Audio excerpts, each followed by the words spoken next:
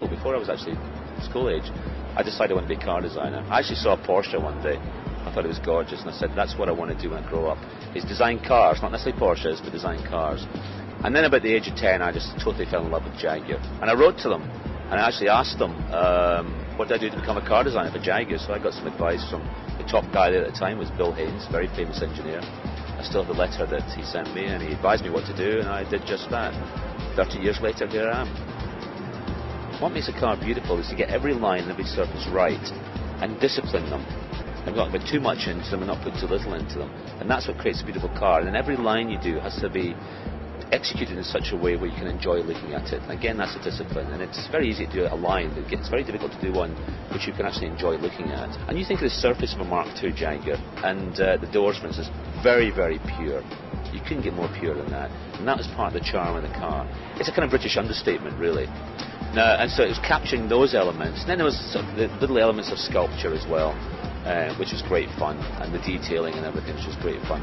And the overall combination of these things in the Mark II Jaguar, the XJ, the original XJ Jaguar, is what made a Jaguar so special. So it's capturing those elements, but reiterating them into a 21st century way. So the values are still the same.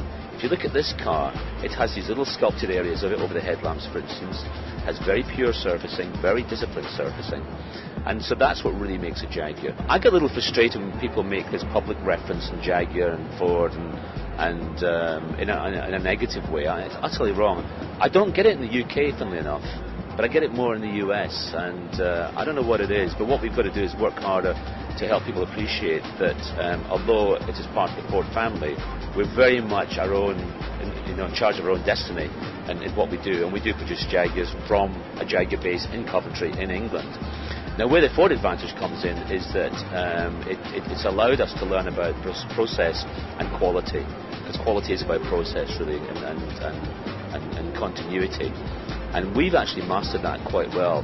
And what's interesting is, because we're a small company and a small team, probably amongst the smallest within the Ford group, we've actually taken that on probably as better than anybody else, to be honest. I mean, Jaguar quality is probably amongst the best in the whole of the Ford family, and we're very proud of that. But it's because of Ford process that we managed to get that. Yes, there are fundamental architectural things as well that we can pick up in Ford. Wiring looms, common components that people don't see. There is no reason on this earth why we don't share these parts, especially if we can get them a little bit cheaper. And we should use them. And we should use systems and, just simple things like batteries, bearings, all that stuff. Huge benefit to us. If we were on our own as a small company, it would cost us so much more. So the advantage of being with Ford is invaluable, and we're very pleased to be part of Ford, absolutely.